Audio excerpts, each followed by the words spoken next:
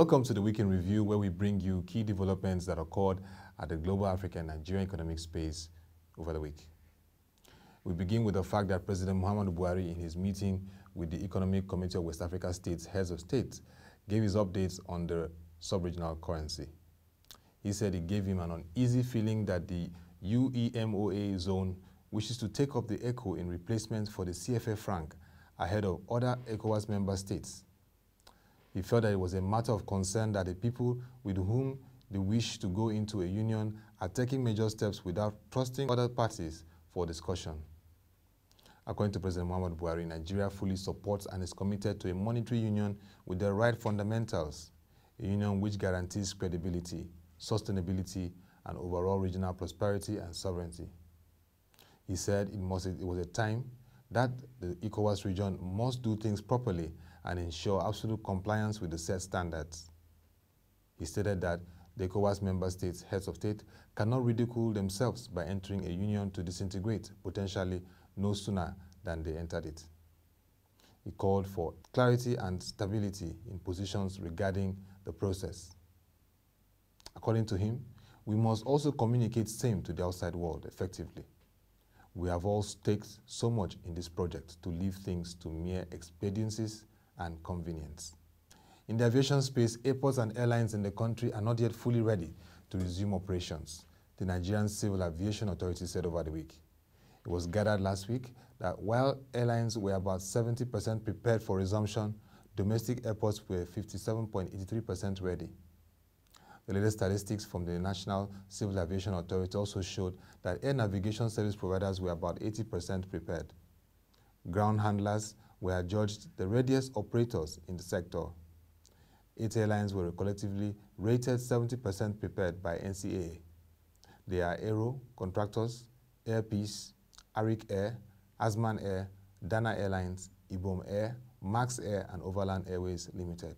According to the National Bureau of Statistics, the petroleum products importation statistics for first quarter 2020 reflected that 5.26 billion liters of premium motor spirit, 1.66 billion liters of automotive gas oil, 258.27 million liters of aviation turbine kerosene, 28.3 million liters of low-power fuel oil, and 135.14 million liters of liquefied petroleum gas were imported into the country in first quarter 2020. Zonal distribution of truck-out volume for first quarter 2020 showed that 5.36 billion of premium motor spirit, 1.56 billion liters of automotive gas oil, 8.73 million liters of household kerosene, 283.90 million liters of aviation turbine kerosene, 23.36 million liters of low-power fuel oil, and 290.24 million of liquefied petroleum gas were distributed nationwide during the period under review. Last week, the Federal Inland Revenue Service issued a public notice to clarify inquiries received from taxpayers on the tax-exempt status of some items included in paragraph 2 of the recently published Value-Added Tax Modification Order 2020. The order was signed by the Honorable Minister of Finance, Budget and National Planning, Mrs. Zainab Shamsuna Ahmed, pursuant to her powers under Section 38 of the Value-Added Tax Cap V1 Laws of the Federation of Nigeria 2004 as amended. The FIRS has said in the public notice that the main objective of the order was to clarify the definition of the items exempted in the first schedule to the VAT Act through extension of the list.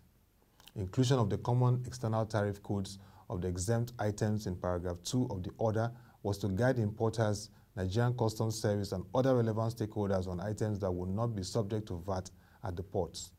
Following items, though included in paragraph 2 of the order, remain liable to VAT at 7.5% until they are exempted by an appropriately statutory instrument.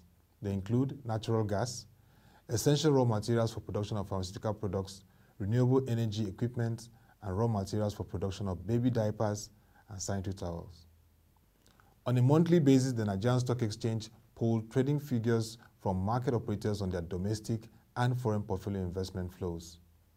As at 31st May 2020, total transactions of the nation's bourse decreased by 7.40% from 128.67 billion naira in April 2020 to 119.15 billion naira in May 2020.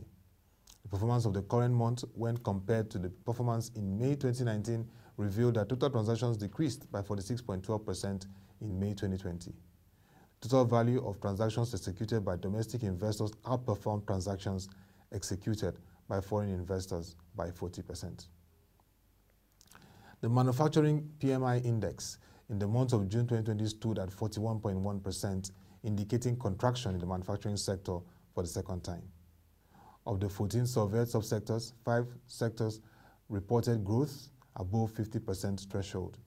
In the review of the month following order, electrical equipment, cement, petroleum and coal products, transportation equipment and paper products, however, went through this experience.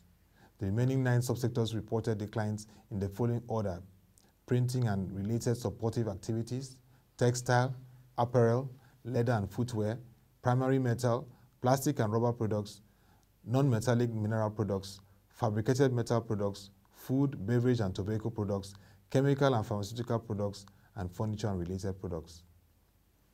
And that will be all for this edition of the Week in Review. You can visit our website, www.prochng.com, to get more updates from our news stories and videos. You can also follow our social media platforms displayed on the screen. Till we come your way again, thank you for watching. Have a nice day and stay safe.